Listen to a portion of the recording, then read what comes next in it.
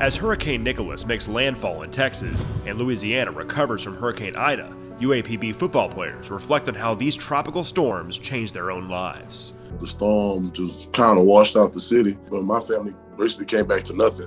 Just to see, our house, kind of flooded, losing everything basically, so. Quarterback Skyler Perry and wide receiver Tyrin Ralph are New Orleans natives, winning a state championship together at Edna Karr High School. Long before these two connected for touchdowns, their families tried to make ends meet as they picked up the pieces following Katrina.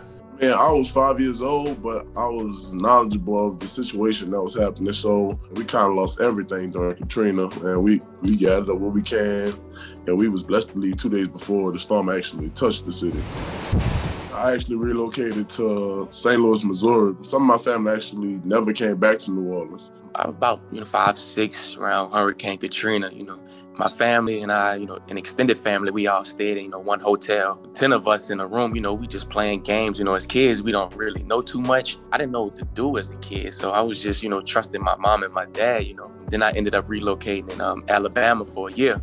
The Golden Lions finished their spring season as runner-ups in SWAC.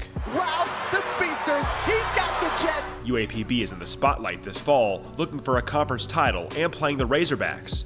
But Perry and Ralph have another source of motivation as their families are affected by Hurricane Ida. In this moment, my family is still cleaning out their houses because a lot of things have molded out and things like that. Power or water as we speak. A lot of my family thinking about relocating for good. I'm kind of disappointed and, sad that Hurricane Ida happened because I didn't want, this thing to happen again. Everybody, still getting back on track from that, first hurricane. While their attention is still back home in New Orleans as families heal from Ida, Perry and Ralph's focus remain on winning in Pine Bluff, as a storm of their own is brewing in their chase for a SWAC title. I kind of put those things to the back of my mind, that keep me motivated and make me want to grind even harder. That's extra motivation on my back, kid from New Orleans, things are still going on. We kind of have to represent for them, out here in Arkansas. So, everything is going to work out for the city. And I'm praying for them, and I hope everything works out for everybody.